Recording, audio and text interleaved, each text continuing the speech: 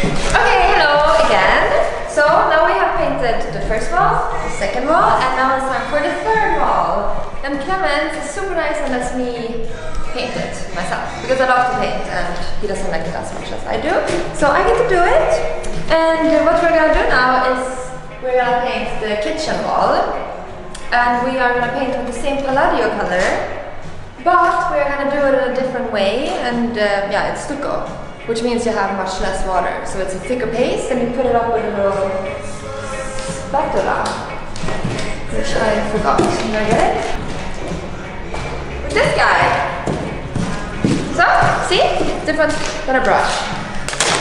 So we're gonna do 0.8 liters with 1 kilo. Then it's much thicker. Okay, I have to have a mask because it is very dusty. It's like cooking. It is very thick. Once again, we're gonna do it. Let's see how it turns out.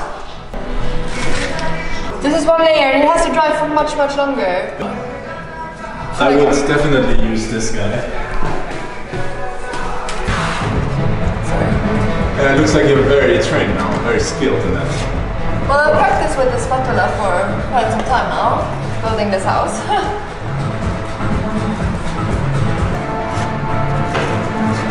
So shiny.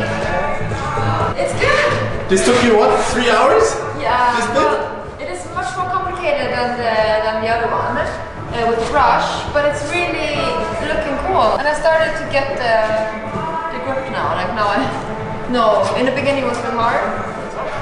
It's cool! Wow, look at these textures. Okay, so finally, this is the result of the stucco on the kitchen wall. See, it's beautiful. It gives a really nice look. Yes. I really like it. Yeah, it's really nice. I absolutely love it.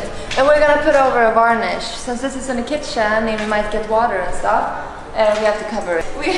This is not done because here we are gonna put tiles. And we still don't know what tiles to use, which color. But we wanted to check first how the color would turn out on the wall before we decide which color on the tiles. And what we have are, we have white tiles and we have super light gray tiles. Actually, you want to show them? Check it. Yeah. So these are from Nais, a Spanish brand, very nice.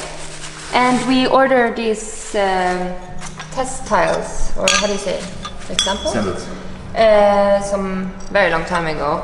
And we have the matte white, light gray and semi-glossy white.